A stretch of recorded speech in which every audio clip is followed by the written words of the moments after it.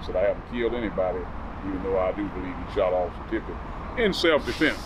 He didn't plan on shooting Tippit, or he didn't want to shoot him, but I do believe he was responsible for the death of J.D. Tippit, and he was charged with that, but never was convicted of anything, because as we know, on November 24th, 2 days later, at 11:21 a.m. on a Sunday morning, in the basement of the Dallas Police Department in Harwood in Maine, Jack Ruby went down in that basement, and as they were getting ready to transfer Oswald from the city jail, Dallas Police Department, to the county jail, Sheriff J.E. Decker, the Dallas County Jail there right across the street. That's where they were getting ready to bring Oswald to.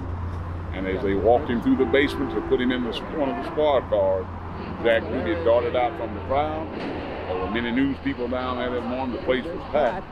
And he had a snub-nosed 38, hammerless 38, stuck it right into the stomach area of Oswald and fired the gun one time. And the bullet in Oswald, and it went through his stomach, and it messed up his spleen. I think it bounced off, hit the liver, and also the aorta. But he bled to death and lost unconscious, never regained conscious, and they announced him dead at 1:07, November 24th, at Parkland Hospital. President Kennedy was taken to Parkland Hospital, where he died. Lee Harvey Oswald was announced dead at Parkland Hospital. And on January the 3rd, 1967, Jack Ruby was announced dead at Parkland Hospital. That was the day he died, allegedly of cancer.